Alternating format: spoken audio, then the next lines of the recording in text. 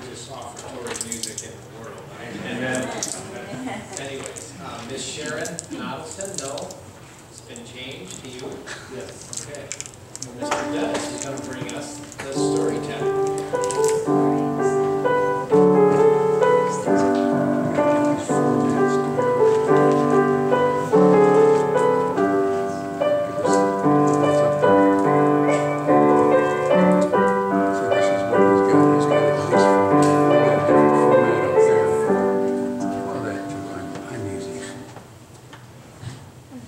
Sharon was having a little bit of a problem today, so I kind of semi-volunteered or was asked, whichever way it works. There, now we're on.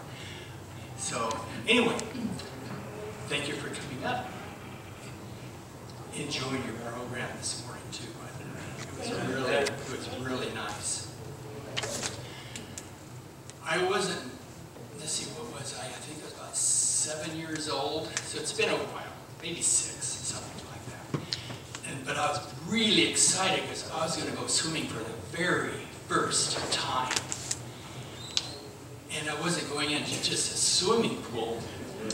I was going to go to a real-life mountain stream, which I'd never really, well, I've seen them but never been in one, obviously, because I hadn't swum before.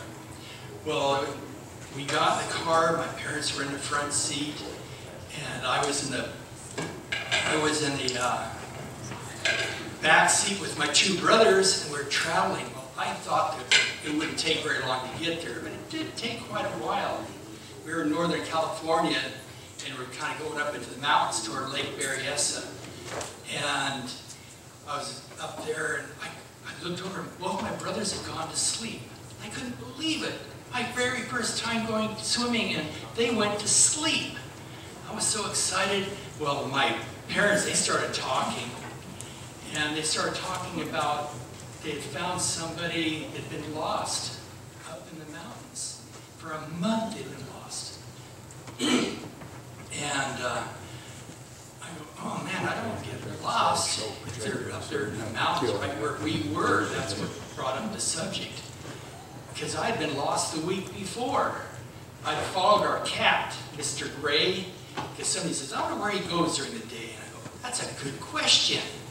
And I followed the cat out that morning, out through our backyard, through the fence, to the neighbor's yard, through their fence, and down the little valley and over a little bit, and just kind of followed him until I realized that now I didn't know where the cat was. The cat got away from me.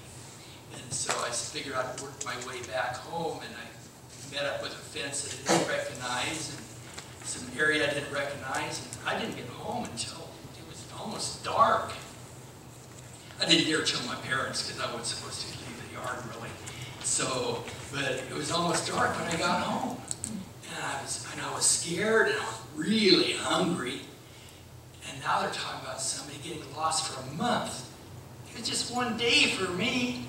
And I go, oh man, I don't do that. So, but we finally got to the river, and the river came down off the mountainside, and it kind of flowed out really wide. It got skinny and had rapids going down there. We weren't even out of the car yet. And my mom goes, now you see that white water down there? Don't go down there or you'll get lost. I didn't want to get lost again. So I go, okay, because it'd take a month to find me. So I went down there.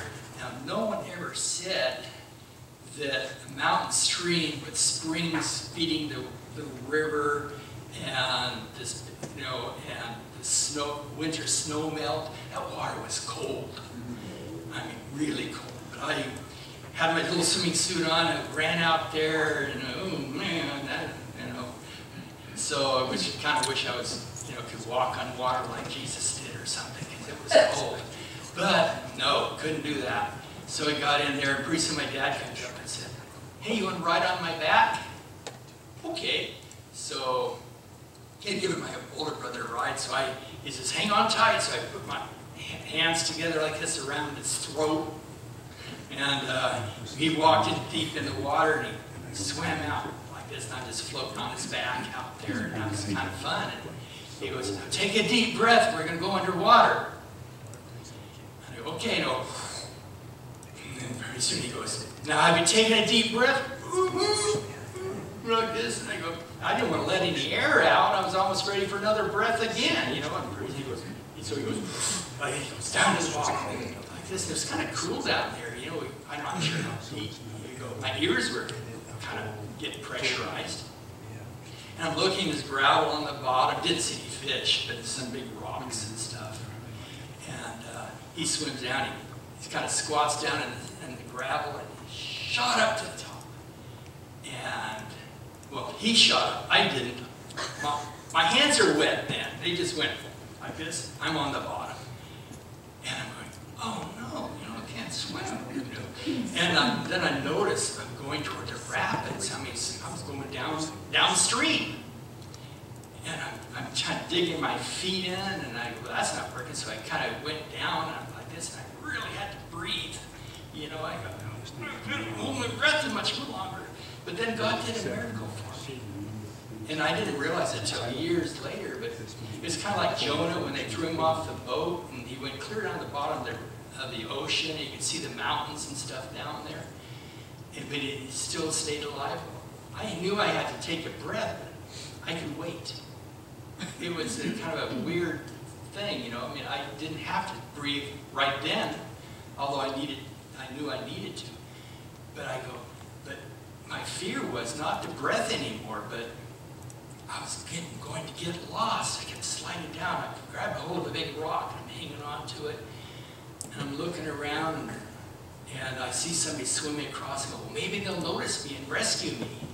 And they swam across, and they had high rocks on the other side of the pond, river, the wide area in the river. And people are jumping off the high rocks, and you saw the bubbles as they went into the water, and watching that. And I guess I see another rock over toward the shallower side, and so I kind of raised up, and I scrambled over through the gravel and the sand on the bottom, and I grabbed hold of that rock. And I knew, well, I went back a little ways, you know, but not too far, and I'm looking around behind me, you know, didn't see the rapids yet where I'd get lost, and I did that again over to another rock, and did another like this, and I'm kind of trying to work my way toward shore. And I go, man, you know, I guess eventually I'll make it, but every time I did that, you know, the rock that I just left was kind of a ways up there, because I was kind of sliding back. Well, I finally got over there, and all of a sudden I felt something on my arm like this, and all this pulling on me, and I go, but like this, I'm hanging onto the rock, and I'm getting ripped loose, and pretty soon I pop out of the water like this. It was my mom. She was still dressed. She's in there. She's, why didn't you just stand up? And I'm going, oh, like this, I'm stood up, the water was only this deep. I worked my way all the way over to the shallow water. And I just didn't stand up because I didn't need to breathe right then, you know. And I well, I don't know. I just didn't know it was that shallow. So her pants are all wet, and she's angry at me, you know. So I didn't swim that day. I went to a concrete pond. And we swam in the concrete pond when I finally learned. But that's the way it was. But you know, what it is though, I wasn't afraid of what I should have been afraid of is drowning. You know, I was underwater for I don't know how long, you know.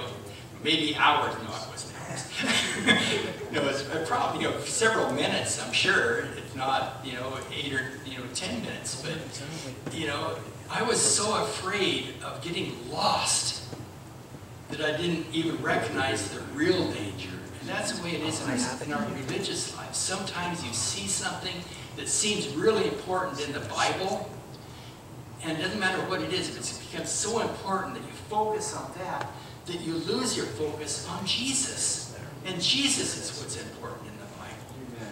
And everything else becomes a distraction away from it. So remember that. When you're reading the Bible, remember the most important thing in the Bible is Jesus and the relationship you can have with Him. And don't worry about all the other little distractions that can happen. Let's bow our heads for a quick prayer. Dear Jesus, I want to thank you for being in our lives, for the love you share with us, and show to us, and give to us, and the miracles that you do in our lives so that we can keep our lives closer to you. Help us to be ever mindful of you in all these things. For Jesus' sake, amen.